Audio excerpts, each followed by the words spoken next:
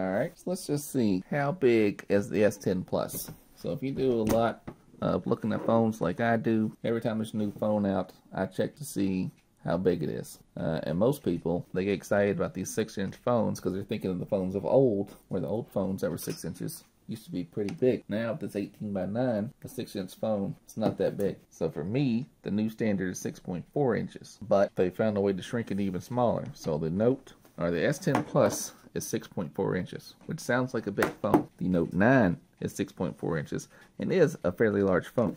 There's a drastic size difference though, right? So this case is the Note 9's heavy duty case from Samsung officially. This case is the S10 heavy duty case. So you can see, even with their thick cases, there's a big size difference. And they're both 6.4 inch screens. Even in the width department, you can see that difference there. And in the thickness, you can kind of see there. So let's look at the actual phone. So this is a thin case I have on my Note 9. This is the Nimbus 9 Phantom 2 case. This, as you can see, you know, a flexible material compared to this sturdy material. For my S10 Plus, I also got this little flip S View case. I like these kind of cases, especially when I travel. I travel for work, so I can kind of use this as a little shield while I'm working or talking to people. Or airplanes, right? It's good to have that little shield action. Here's the one for the Note 9.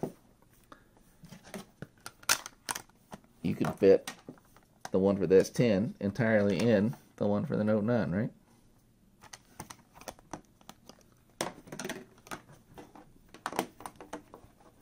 And the S10 won't fit there, but the S10 rugged case fits inside the Note 9 Nimbus 9 case just fine. So when everyone starts talking about phablets and all that stuff, the old Notes were definitely a phablet, if that's even a word anymore. I would say the current Note 9 is still kind of in that ballpark. This guy is not. So don't forget, you know, we changed the ratio. So here is the Moto Z2 Force. This was when phones were still commonly 16 by 9. So the 3 came out last year, and the 4 will be coming out this summer. So this is almost a 2-year-old phone.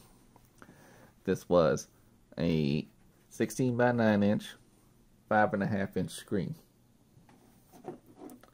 Physically, you can see it's also much smaller than the Note 9. But it's probably the same size as the S10 Plus. Maybe a slight difference in height. Obviously a lot more screen real estate on the S10. So you can see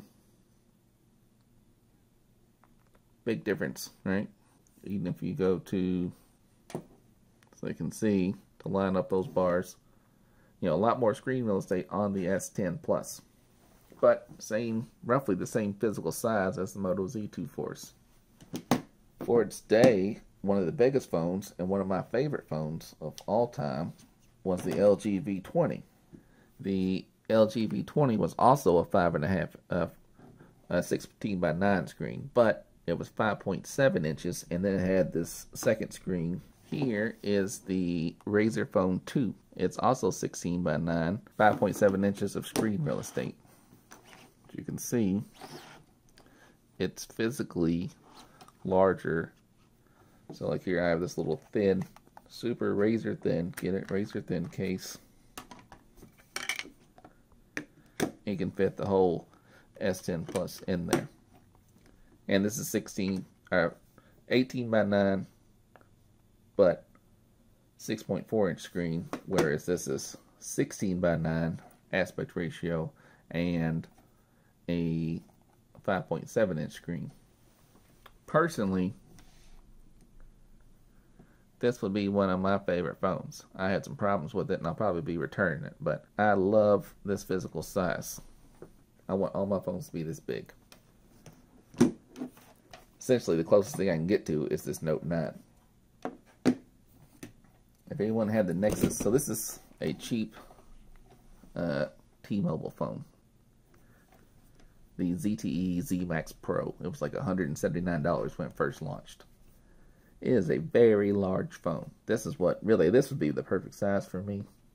If you remember the old Nexus 6, that would be pretty much the same size as this bad boy.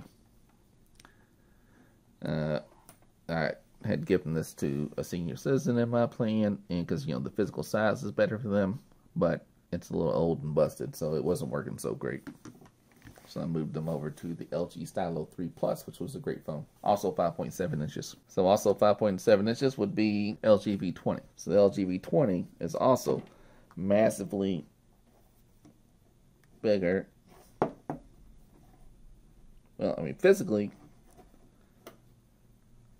it's not a massive difference, but you can see a difference there, right? And you notice it when you're typing, right? So, and then you have the second screen there. So it's kind of like a notch before. A notch was cool. But the Note, you see, is as big as these boys, even a little taller, and essentially as wide.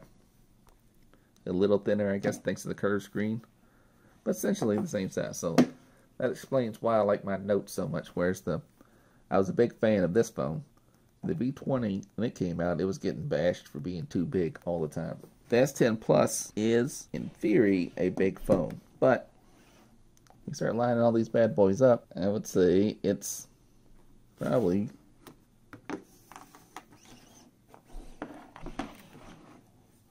so if you're looking at the phones like I have them lined up here, you can see a big difference in size between all these. If you want to throw in an iPhone, so let's take a look at my wife's iPhone. Let's say you're an Apple person and you're thinking about switching over to something like the S10, which is the latest and greatest. And it is a great phone. I'm not discouraging you from getting the phone. I'm saying it's not great. I'm saying it's not big enough for me. But for you, it may be the right size. So you can see with this OtterBox on, the S10 Plus is really, can fit inside the OtterBox easily. Even if I go full rugged Samsung case, it's still quite a bit smaller than the iPhone. That is a 8 Plus in a OtterBox, so a 5.5-inch screen.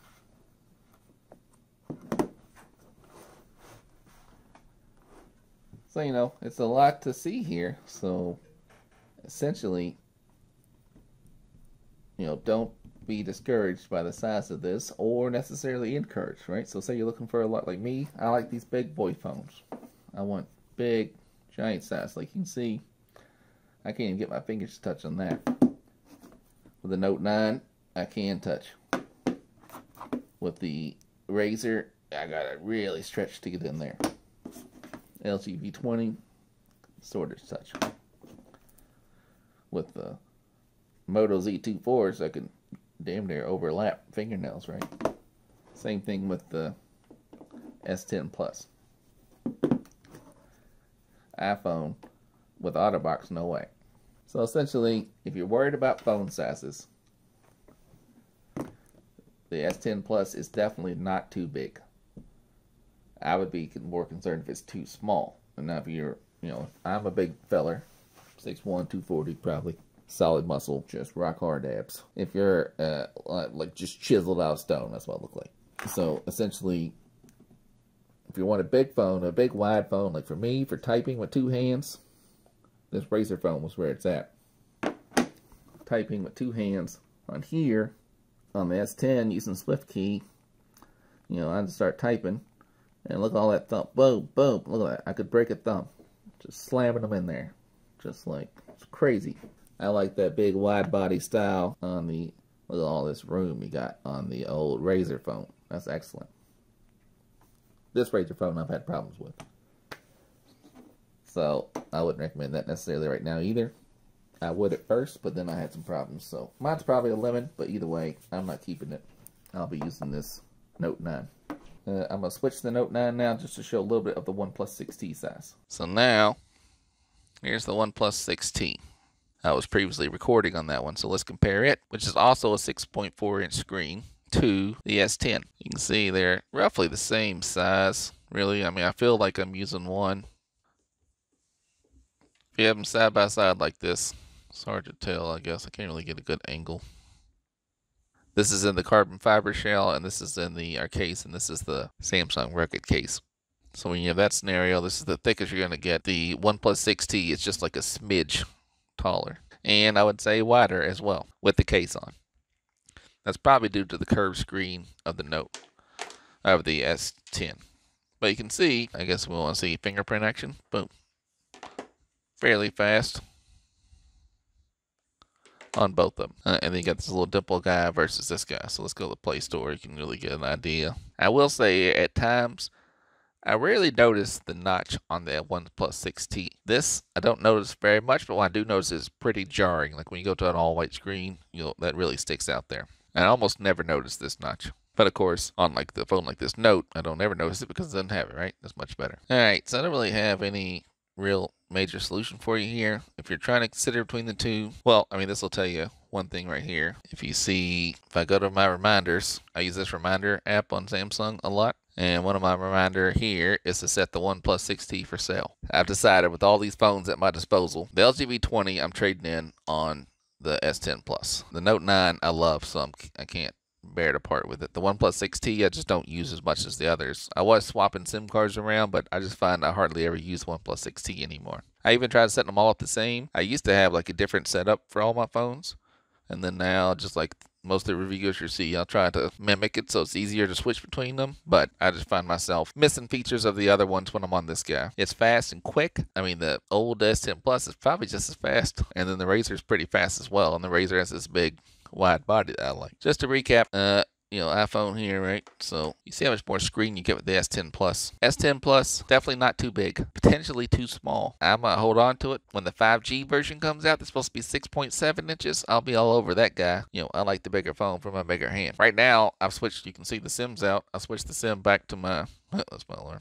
I switched the SIM out. You can see it's missing the SIM there because I switched it out. It's in my Note 9, which is this phone, which I'm recording this on right now. My personal choice currently is the Note 9, and the Note 9 is probably on a pretty good sale. The S10 is an all-around stellar phone.